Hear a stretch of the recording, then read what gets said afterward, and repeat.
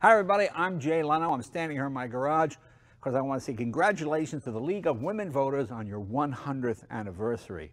I've chosen this spot because behind me is an ad from the Ladies' Home Journal, June of 1920, for the Ford Model T. And it's significant because it's one of the first automobile ads aimed at women. I thought this would be a good place to start because it all takes place just about the same time. That was a huge turning point for women. Women driving cars, women voting, women getting out of the house. And you know, democracy is hard work. It's one of those things we have to be really diligent because if you don't use it, you can lose it. You know, when I was hosting the Tonight Show, on the 75th anniversary of this organization, we went out, we did one of our jaywalking statements, you know, where we talk to people on the street and ask them questions. And we asked people, when did women get the right to vote? You know, the most common answer, 1966. And I go, what? But I think they were confused with the Civil Rights Act of 1964. And then the most shocking part is, I would say to people, do you vote? And half would go, nah, not really. And I went, oh my God, you know, this is one of those things we have to keep on top of. And this is what you folks do a terrific job of doing. You know, one has only to look at Afghanistan. In 1996, 51% of the professionals in Afghanistan were women. Doctors, lawyers, accountants, civil servants. Yet with the Taliban, within one generation, it was illegal to teach women how to read. So if you don't think you can lose it, don't vote, and then see what happens. Thank you for all you do. God bless you folks. Hi, I'm Judy Woodruff with the PBS NewsHour, here to congratulate the League of Women Voters on a remarkable century of activism and achievement, fighting for women to have not only the right to vote, but the ability to participate at the highest levels in our democracy. Thank you for your tireless commitment to women and to ensuring they have a seat at the table as decisions are made that affect all of us. Here is to your next 100. Hello, League of Women Voters. It is an honor to join millions of voters across America, women and men, to say thank you for a century of service to our country. In 1920, the 19th Amendment was ratified, and white women got the right to vote. It should have been all women, and all of them should have been earlier, but it took decades longer for women of color to win that right. That's the democratic struggle in a nutshell. We fall short, we do better, we protect the gains we've made, and we're always fighting to build a democracy that reflects the full diversity of America. I'm so grateful to the League of Women Voters for your work to register voters, educate voters, and fight attempts to suppress the vote, which go against everything our democracy stands for. When I cast my vote this fall, I will think of the generations of women who fought and marched so that I and millions of others can do the simple, beautiful thing that helps shape the future of this country we all love. Thank you. Hello everyone, this is U.S. Senator Garry Peters, and I want to congratulate the League of Women Voters on their 100th anniversary. The ratification of the 19th Amendment finally gave women the right to vote. And as we celebrate this achievement, there's no question there's more to be done. The role of the League in educating our citizens on the importance of civics, voting, and getting out the vote has never been more vital. You are helping ensure that everyone participates, and that's one of the core tenets of our democracy. It's thanks to you that I know we will carry the torch of democracy to the next generation, including to my two daughters and to all of our children, just as past members of the League have done. Thank you for all you do, and again, congratulations on this important milestone.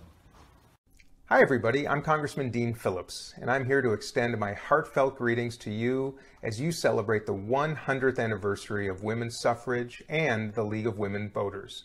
I'm so grateful for the League's steadfast commitment to empowering voters and defending our democracy.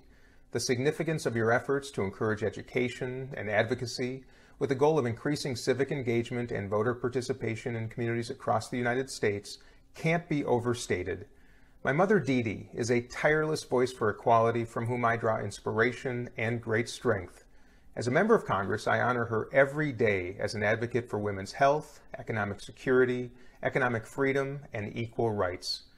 Last year, I joined my sisters in Congress in a sea of suffragist white at the State of the Union address. As the only male member of Congress to wear a white jacket, it was my privilege to honor the extraordinary women of the 116th Congress, my mother, the suffragists whose tireless work afforded my great-grandmothers, Sarah Johnson and Rose Phillips, the right to vote in 1920. The League of Women Voters plays an integral role in our communities and for our nation, and I'm grateful. I promise to continue to be a partner in your work and to defend our democracy together. Remember that optimism is just as contagious as fear, and keep the faith. Thanks, everybody. Good evening, I'm Don Beyer. I'm your member of Congress from Northern Virginia's 8th District. I just want to wish the League of Women Voters a very happy 100th anniversary, and also to commemorate the 100th anniversary commemoration of the ratification of the 19th Amendment. My grandmother, Clara Beyer, was a big suffragist, and through her long and wonderful life, she was close friends with Eleanor Roosevelt, with Frances Perkins, and those three women have always been held up to me as the ideal for strong women in public life, women who earned slowly the right to vote. And now, of course, I get to work with the strongest woman, Speaker Nancy Pelosi, who I adore and who provides very strong leadership for America each and every day. America is stronger when women vote. America is stronger when women lead. Thank you.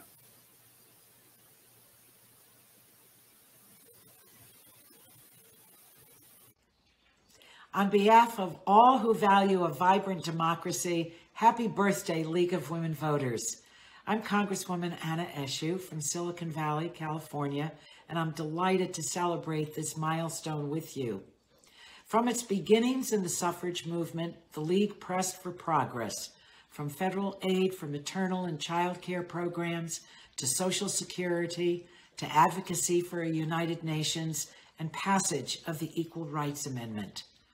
But it's your belief in the power of the ballot and your insistence on sound information that has made the name League of Women Voters synonymous with excellence.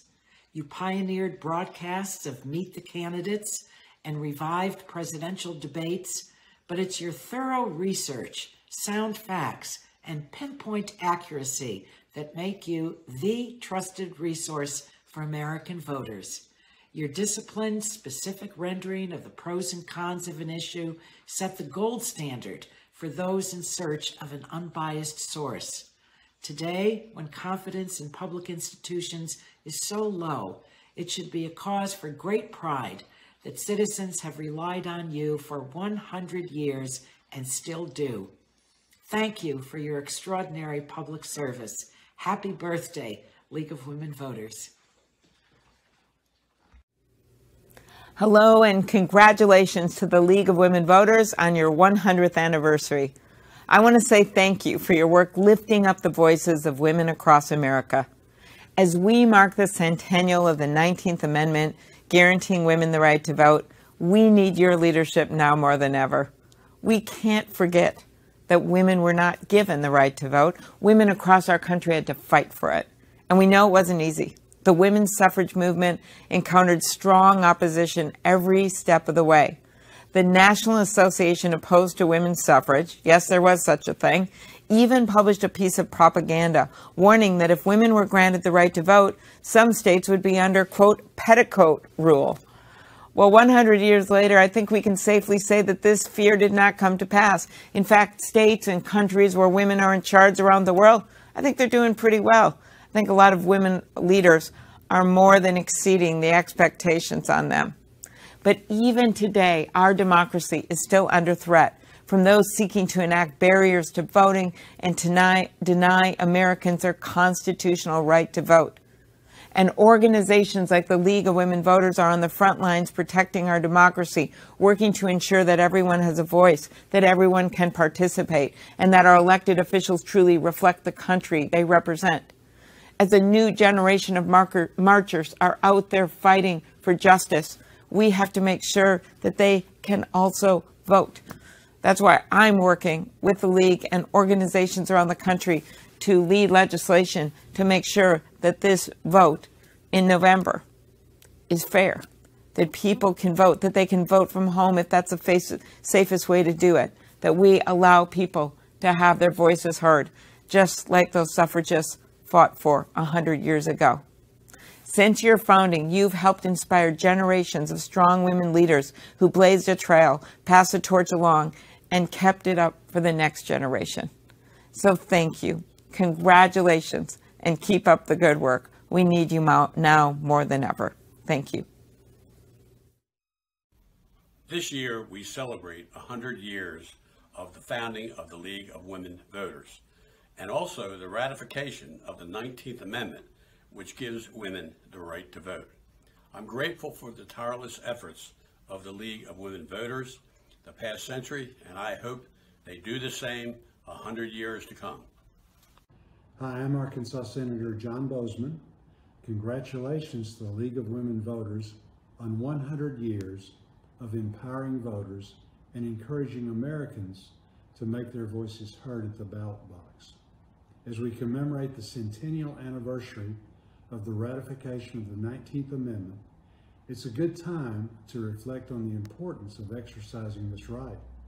America is stronger when we take the opportunity to participate in the process that allows us to decide who represents us and what policies we want enacted in order to secure a brighter future. We all have ideas of what needs to be done to help our country succeed. Those ideas may not always align, but one thing is true: we want to leave the next generation of Americans a better country. We can all be very proud that we have the right and ability to do this in the voting booth. Thank you very much. Hi everyone, my name is Tom Emmer and I represent Minnesota's 6th Congressional District in Congress. To all of you outstanding women in virtual attendance at the League of Women Voters Biennial Convention, welcome and thank you for allowing me to join you today.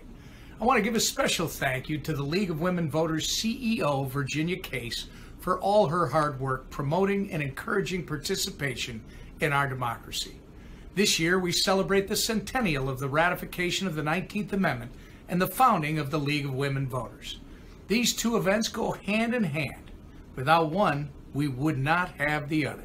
Since 1920, the League of Women Voters has taken the initiative to educate and empower women with the information necessary to understand their rights and to encourage civic engagement. Thank you for your hard work and commitment to furthering that goal and ensuring everyone has a voice in our process. Thank you for doing your part to get us toward a more perfect democracy. And congratulations on 100 years of incredible work. Thank you.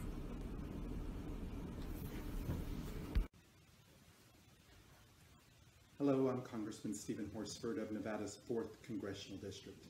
As a member of Congress, I have worked to help uplift women across the country, and I've seen how your organization, the League of Women Voters, does the same. Women have smashed the glass ceiling time and time again, and have proven how crucial women voters are to protecting our democracy. I want to thank you and congratulate you at the League of Women Voters on this, both your 100th anniversary and the 100th anniversary of the ratification of the 19th Amendment, which granted women across the country the right to vote.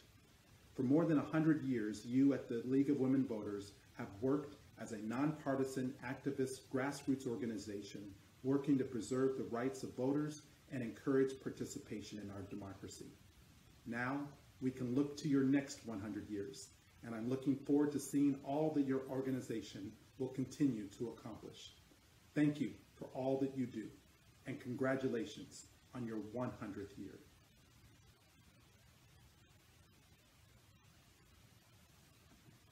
Congratulations to the League of Women Voters, 100 years. You know, it's not surprising that the same year that we were able to ratify as a country the 19th Amendment, giving all of us the right to vote, that we would see the League of Women Voters formed. You have played such a critical role in making sure that women are educated, making sure that we have equal access to the ballot box, which is still as you know, a tremendous issue, and thank you for your current leadership on this. In so many ways, defending, protecting our democracy and every single American's right to vote is at the heart and soul of what you have done. So thank you, thank you, thank you, and happy anniversary. Hi, I'm Senator Tammy Baldwin, and I want to congratulate the League of Women Voters on 100 strong years of public policy advocacy. Your work is so important during this challenging time, and I'm grateful for your partnership as we continue fighting to expand voting rights in our nation. We are also celebrating 100 years of another important milestone for women in America, the passage and ratification of the 19th Amendment. A century ago, after decades of struggle by courageous women and men, our nation finally extended to women the most fundamental right in our democracy, the right to vote. We still have much work to do and more glass ceilings to break, but it's important to celebrate this monumental anniversary and the progress that women have made in the last century. Thank you for all you do to make our country a better place. Hello, I'm Congresswoman Lucile Roybal-Allard of California's 40th Congressional District. It is my great pleasure to congratulate the League of Women Voters on its 100th anniversary and to join them in celebrating the 100th anniversary of the ratification of our U.S. Constitution's 19th Amendment, which gave women the right to vote. I also applaud the League for its unwavering commitment to providing informed and active citizen participation in our government and elections. I'm particularly appreciative of the work the staff is doing in my congressional district. Over the years, they have presented my constituents with unbiased, nonpartisan information about the voting process, elections, and the importance and value of every eligible voter exercising their right to vote. Thank you, League of Women Voters, for your 100 years of commitment to ensuring our communities play a critical role in creating a more perfect union.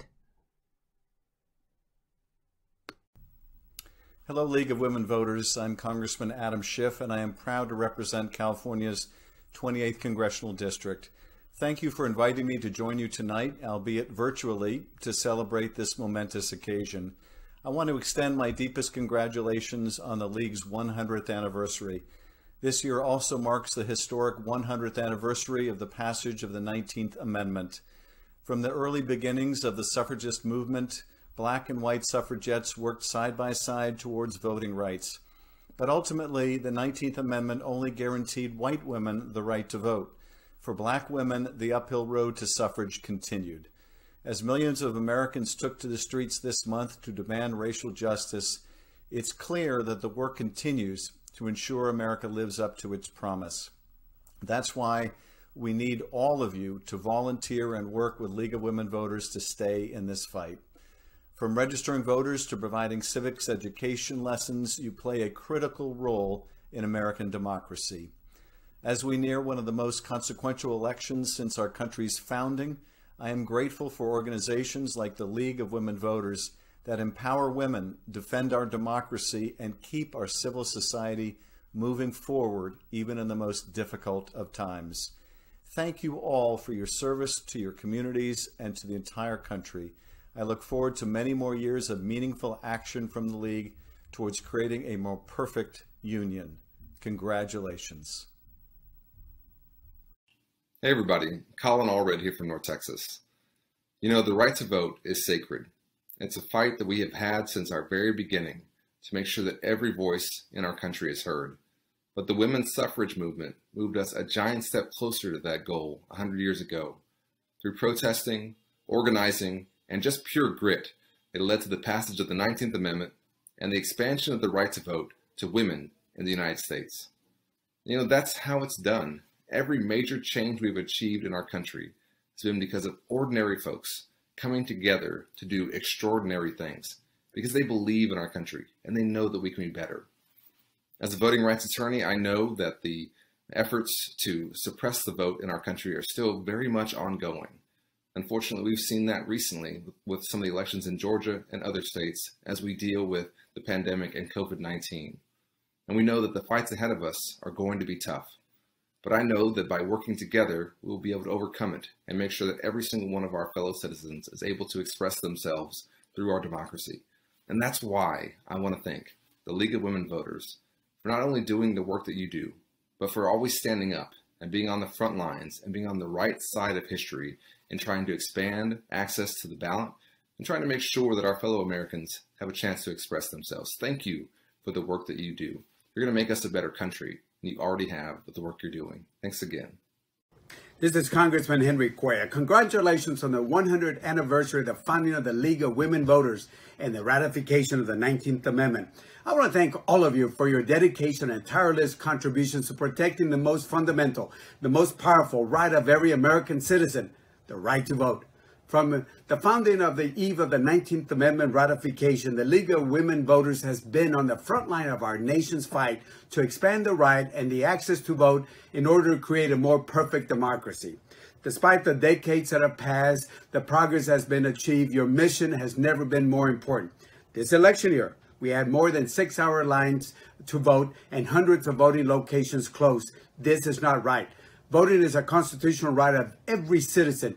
We all have an obligation to ensure the integrity of our voting process. Again, congratulations. Continue doing the vital work that makes our nation truly exceptional.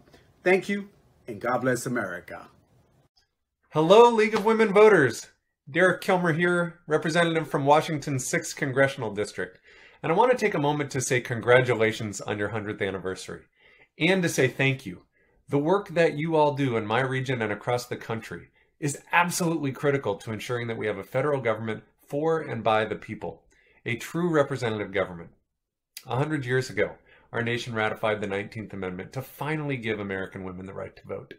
It was a major victory for equality, but today, in 2020, especially in these times, we know that there is still so much more work to do to ensure liberty and justice for all.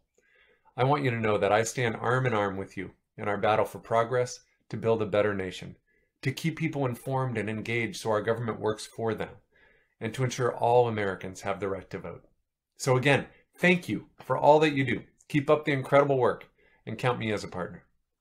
Hi, I'm Senator Jack Reed of Rhode Island, and congratulations to the League of Women Voters on your 100th anniversary. You have led the way in terms of providing civic responsibility and civic leadership. 100 years ago, we ratified the Voting Rights Act for women. And the best way to celebrate not only your 100th anniversary, but the 100th anniversary of voting for women is to make the 2020 election one in which all eligible voters go out and cast their vote. And I know the League will be leading that effort. Thank you very, very much. Thank you very much for allowing me to participate in the celebration of your 100th year of existence. To be found in the same year that the 19th Amendment was ratified is something that should give you some sense of pride.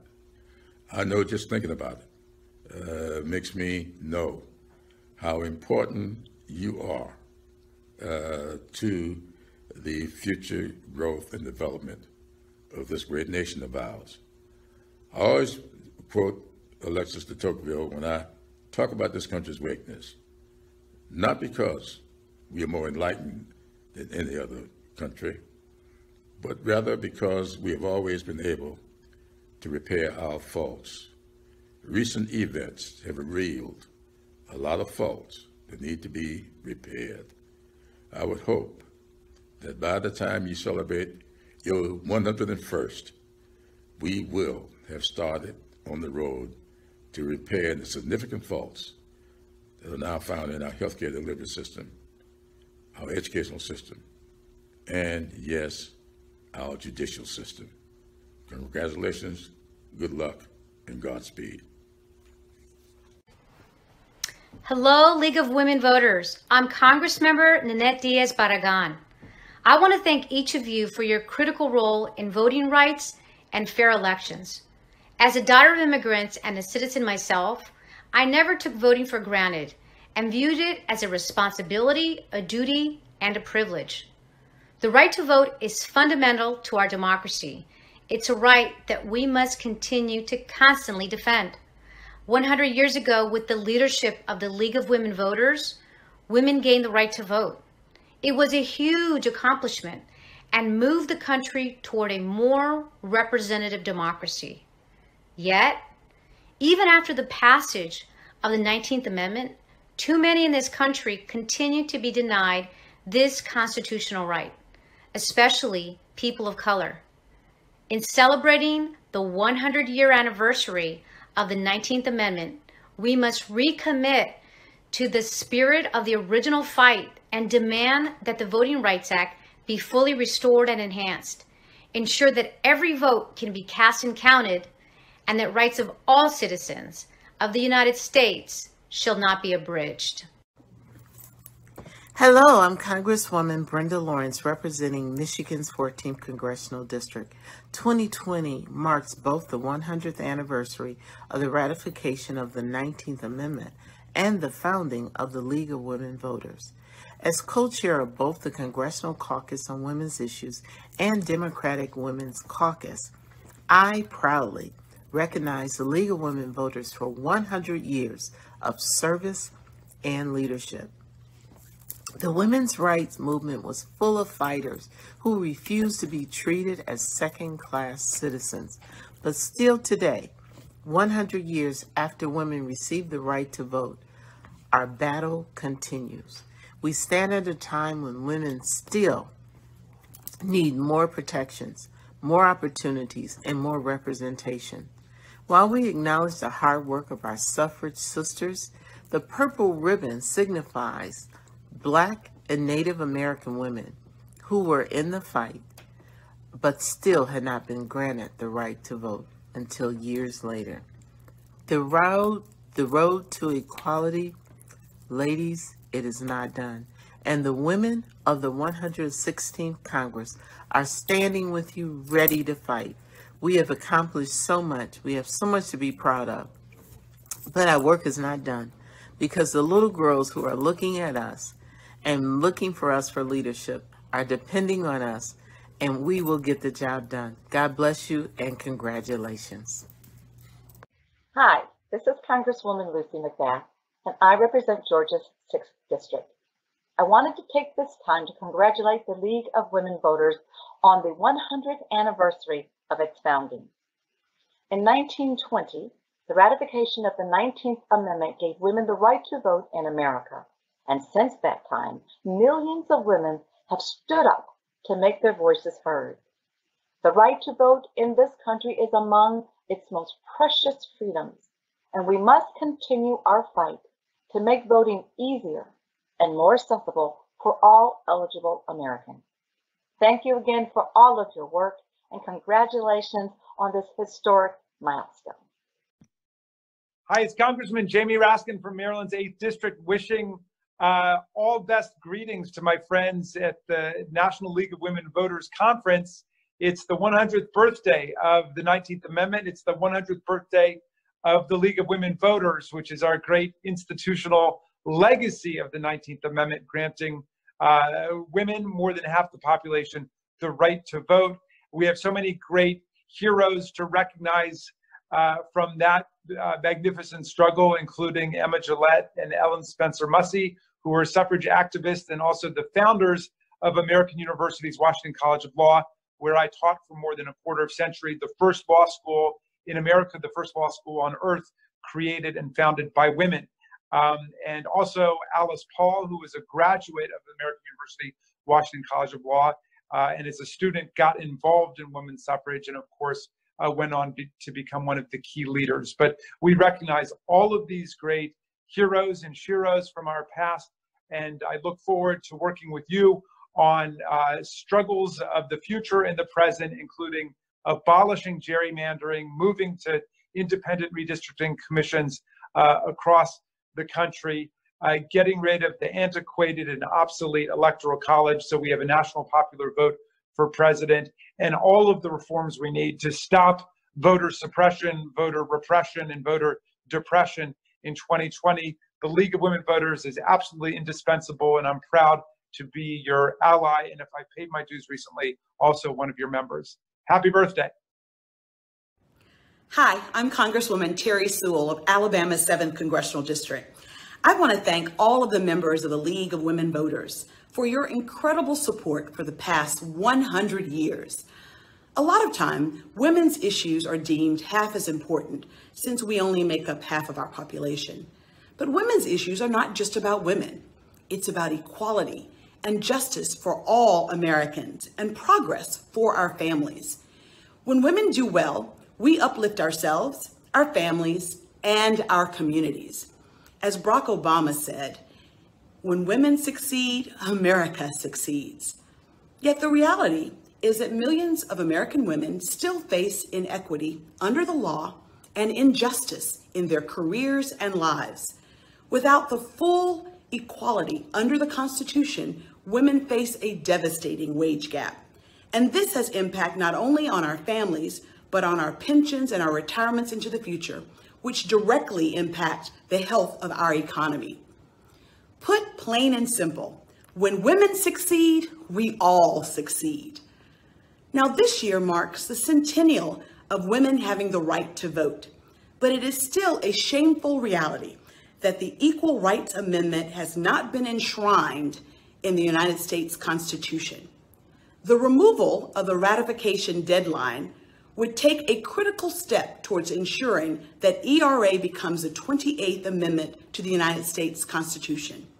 So even though the House of Representatives passed it earlier this year, we have much work to do and have to continue to make the extension into law. I know that we have a fantastic partner in the League of Women Voters in getting the ERA across the finish line. So thank you again for all that you do to uplift women and to leveling the playing field for all. Here's to another 100 fantastic years. Thank you for giving me the opportunity to celebrate the adoption of the 19th Amendment 100 years ago. And here's why I want to tell you, so I'm so proud to take a part in this celebration. It's because my mother, Mrs. Ruth Grassley, was one of the first 4 women in the United States of America to cast a vote the day after the Secretary of State of Iowa said it had been adopted by the last of the 34 states that had to approve of it. So thank you for your celebration, and we honor these suffragettes who carried this battle for more than 50 years to get the 19th Amendment adopted. 3, 2, 1. It's been 100 years since the 19th Amendment to the Constitution was passed, providing the right, the constitutional right, for women to vote here in the United States. You've made a heck of a difference, not just before then in making sure that that passed, but since then in terms of the quality of life here in America.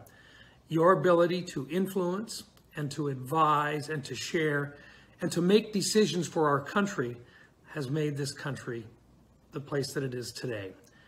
Sometimes we forget that it's not just the moms and the grandmas and the folks that provide everybody with great advice and that are the decision makers and the caregivers, but it's those women who also step forward and who help to make the decisions and get actively involved in this country's decision-making processes.